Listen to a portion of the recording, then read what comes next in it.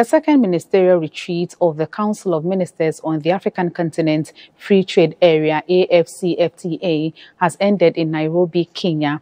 On the packed agenda during the three-day meeting was the presentation of a practical paper on the introduction of AFCFTA national trading companies by the chairman of Magdan Group of Companies, Mr. Daniel Macaulay.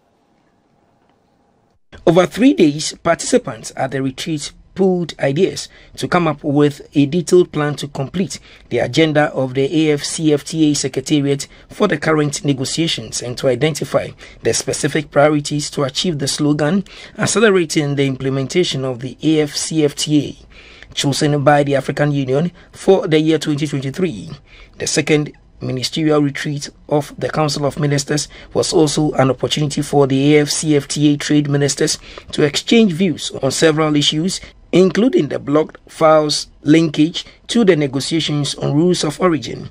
These included the automotive component sectors, textiles and clothing, and other issues relating to the investment protocol annexed to the agreement. Transit trade and the possible drop in custom revenues as a result of the application of the custom cuts mentioned in the agreement were also on the table.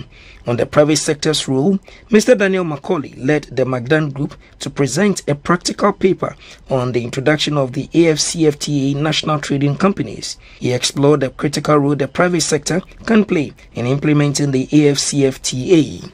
Actually, the trading company is broken down into three aspects. Number one, we have people moving, businesses moving in Africa region already, in the continent already. How do you move them? I'm into mining, I'm into aviation.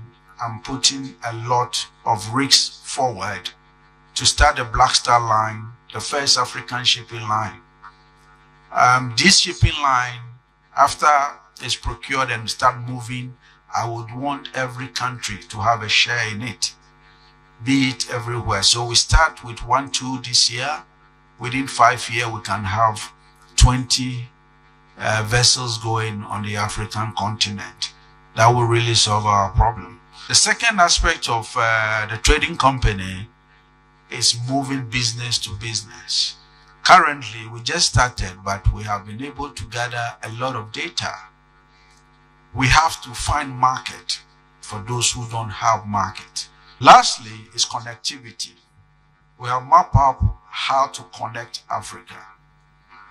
We're procuring cargo planes, vessels. I can tell you that if we joke with AFTA, the Chinese, the European, the Americans will frustrate us. I want the ministers to know that the trading company is a solution-driven company. We don't come complaining because businessmen always find solutions. The AFCFTA is the world's largest free trade area, bringing together the 55 countries of the African Union (AU) and 8 regional economic communities (RECs). The overall mandate of the AFCFTA is to create a single continental market with a population of about 1.3 billion people and a combined GDP of approximately $3.4 trillion.